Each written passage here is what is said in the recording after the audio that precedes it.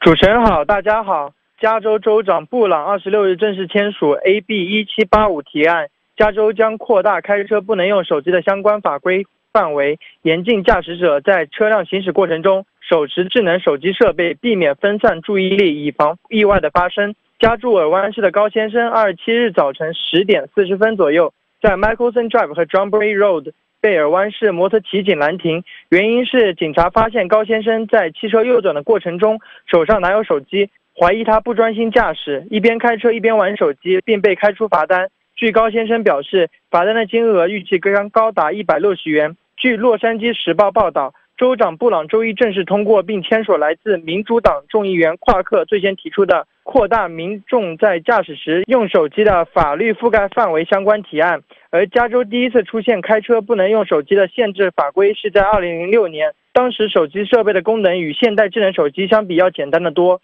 在布朗签署的法案中，法规范围扩大了驾驶人在车辆行驶中对手机设备的限制活动，其中包括可能会影响驾驶人注意力的行为。驾驶人将严禁在驾驶过程中使用或手持设备，除非设备在处于免提模式下。另外，在新法规中，除了包含严禁驾驶人拿手机打电话、发短信之外，还禁止驾驶人在开车途中拍摄照片、录视频、用手机应用等，意味着加州民众在开车时玩手机游戏 Pokemon Go 同样会被警察开出罚单。尔湾市警局提醒民众，开车千万不要用手机。据2014年全美致死车祸原因统计，酒驾排名第一，而不专心驾驶排名第二。以上由星岛日报记者赵子祥为您播报。